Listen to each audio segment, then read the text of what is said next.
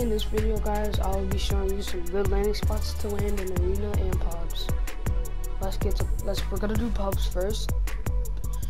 So, alright guys, we're back. So, I would advise you guys to land somewhere low key, where there's not much people to land at, so you don't die fast. And the landing spot that I land when I play is I usually land here. Shout out to Halo, by the way, in the description. But anyways, I don't know if he still does, but there's this YouTuber called Halo, and he used to land here. Shout out to him. So yeah, I'm gonna land there. Yeah, so you guys might want to land here. It is actually a very good spot for regular solos, and yeah, so you actually get some very good loot, and it's a big place, so you would get a lot of loot. And let me show you the next reason. I'm not going to be here for long, guys, but it's going to give me a few guns in case I die.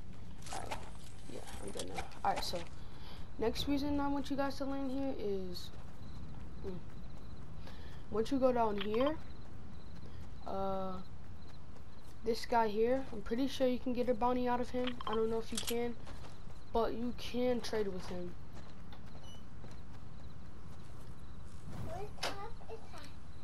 See? Yeah. Very good.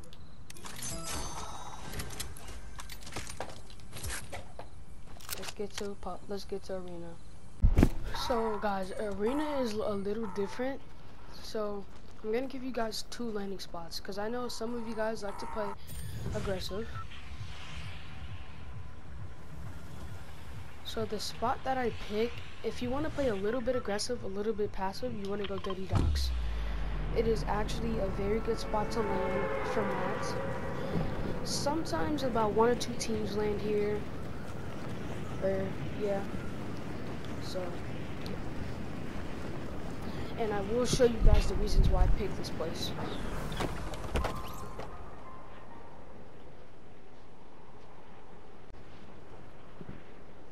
Alright guys, so this place here is actually a very good place for solos, duos, and trios. Now, let me show you why.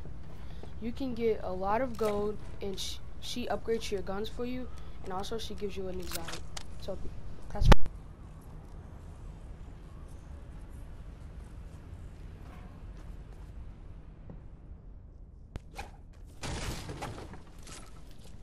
another landing spot, because I know there's some of y'all who are passive players. So another landing spot you guys might land is Coral Reefs.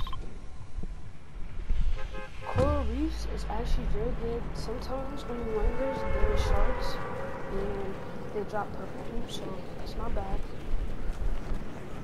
And also, it's actually kind of the same as Dirty Docks, but Dirty Docks is actually better to land overall, because this place doesn't give you as much mats as Dirty Docks does. But the person here can upgrade your weapons. You get a lot of break here, and you can get max break in like, I don't know, like 15 seconds. Yeah, not a lot of people land here. People sleep on this place, and it's actually a very good place to land. So yeah, I hope you guys enjoyed the video. Make sure you guys drop a like and sub, and turn on post notifications.